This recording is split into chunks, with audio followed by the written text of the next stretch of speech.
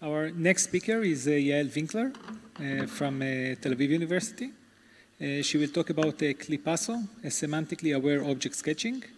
And this is joint work with Ehsan Pajouheshgar, Jessica Bow, Roman Christian Bachmann, Amit Bermano, Danny Cohen-Or, Amir Zamir, and Ariel Shamir. All of them are from Tel Aviv University, Reichman University, and EPFL. Thank you. Okay, so hi everyone, I'm Yael Vinker, and I will talk today about our work, CLIPasso, Semantically-Aware Object Sketching. And this work was done in collaboration with all of these amazing people.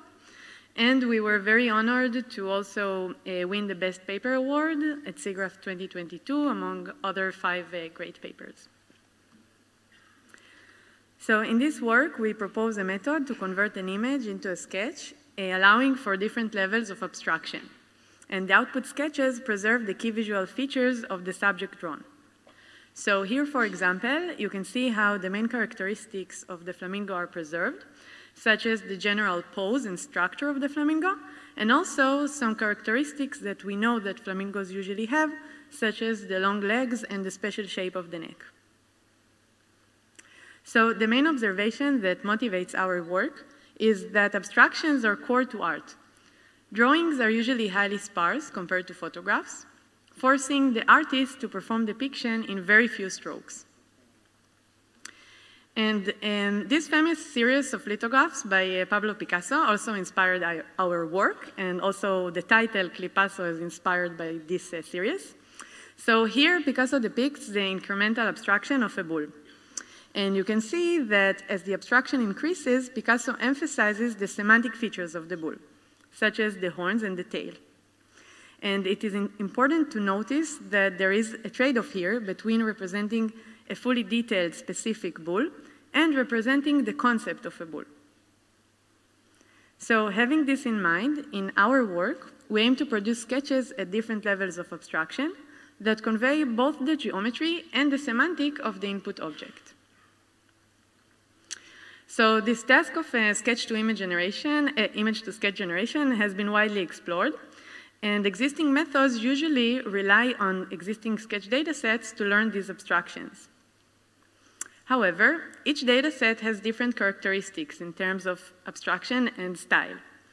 So you can see that, for example, in some datasets, the sketches are guided by the geometry of some input image. And there are other datasets where the sketches are more abstract, guided only by text. Therefore, existing methods that rely on such datasets are limited to a certain style and abstraction level, and of course, they are limited to the categories observed in training. In contrast, our approach is to express these abstractions without directly relying on a sketch dataset. And we propose the 3 key ideas that make this possible. The first one is the representation. We define a sketch as a set of strokes, and the level of abstraction is controlled by the number of strokes. So as we decrease the number of strokes, we will get a sketch that is more abstract. Second is the optimization. We don't train a network here at all. We use a differentiable rasterizer to optimize the strokes parameters directly. And third, since we don't want to rely on any sketch dataset, we use CLIP model in order to fill the semantic gap.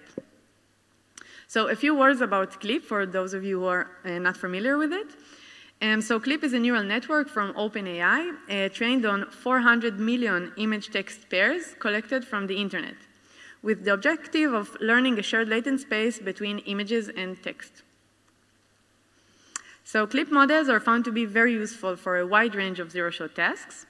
And it has been shown that CLIP is exceptional at encoding the semantic meaning of visual depictions, regardless of their style. So in our context of sketches, this means that we can use a pre-trained CLIP model to extract features from both a sketch and the natural RGB image without any fine-tuning. So this is the overview of our method, and we will begin with the optimization part marked in gray. So we start with a set of n strokes. Each stroke is a Bezier curve with 4 control points. And let's assume for now that the strokes are initialized randomly. Then these parameters are fed into the differentiable rasterizer that outputs the rasterized sketch.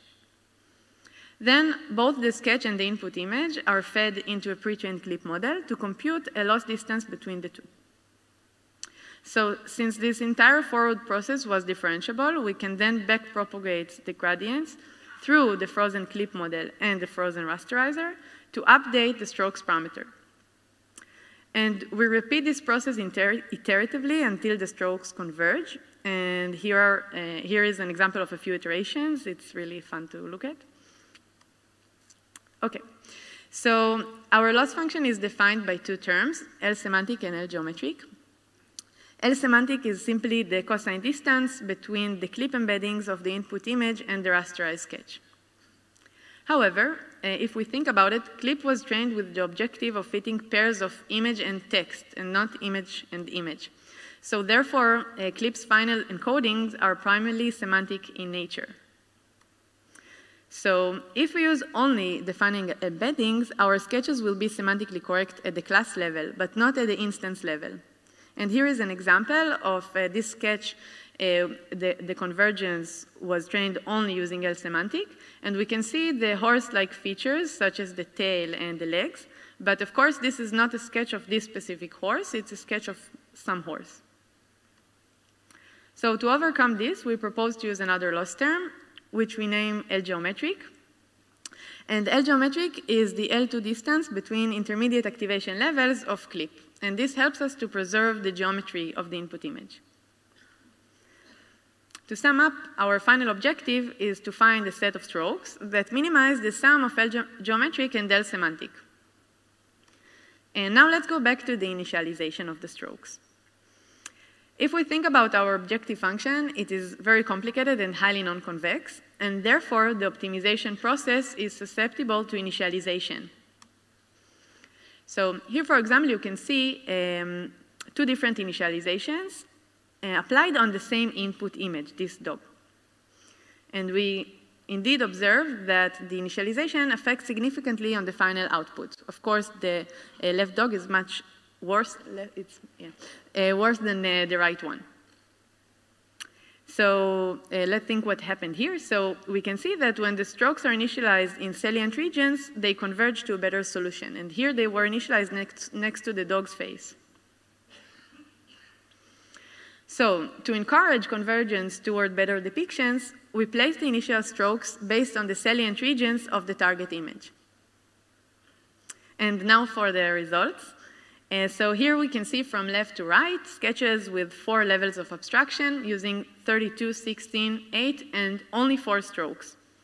And we can see indeed that the main characteristics and also the semantics of the input images are preserved in there, even under the highly challenging case of drawing these images using only 4 strokes.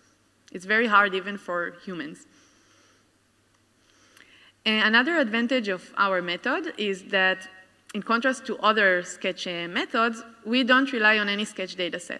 We rely only on the expressiveness of clip. And therefore, we are able to also cope with distinct classes. So here, for example, are some sketches of special classes, such as a drawing of a unicorn or sculptures or a lot of creative stuff. And lastly, since we use a vector representation, it's also possible to place a new style on top of the abstract sketch to get these kind of stylized sketches. And of course, you're welcome to visit our website and try out our demo. And thank you for listening.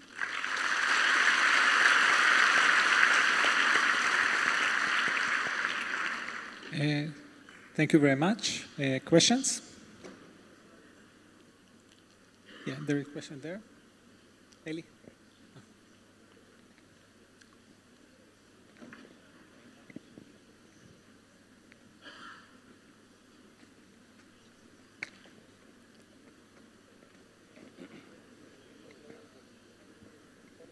Hi, nice talk. How difficult would it be to generalize this to clips, not to single images, but to make like short animations from the videos?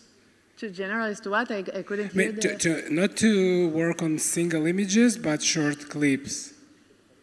Short videos. Video, yeah, okay. It's a good question. Actually, we tried.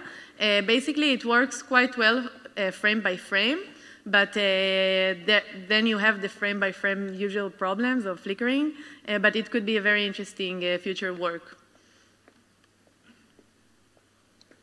Okay. I have a question about here, your right side. Hi. I presume that sets of lines can be equivalent graphically. Do you have some term about the quality of the lines so they really simulate like hand strokes, like more continuous perhaps, or with the same length more or less? Sure. So basically, we rely on a specific differentiable renderer named diffvg, which is a very nice implementation. And we are restricted to the kind of curves that diffvg can render in a differentiable way. So this is why we chose, under the possible primitives available in this library, we chose the cubic Bezier curve, which is quite expressive. However, and this is why we overlay the style after optimization. However, with the advancement of differentiable renderer, it will be possible to use whatever primitive you choose. I have a question. Great work, by the way. Thanks. The result can be evaluated subjectively.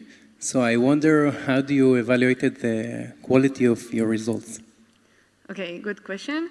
And so, of course, we conducted a user study, and we measured two aspects of the sketches, because we defined that our goal is to produce sketches that are correct both in the geometric and the semantic levels. So we conducted this kind of study where we showed the participants a sketch and then at different levels of abstraction. And then we asked two questions. The first one is, what is the class of this sketch? And we really observed that as the abstraction level increases, the sketch are less recognizable.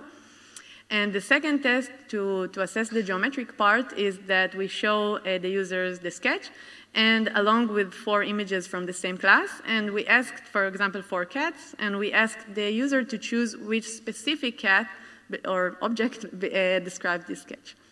Okay, great. Okay, so let's thank the speaker again. Thanks. So we thank all the speakers for the great talks in this session.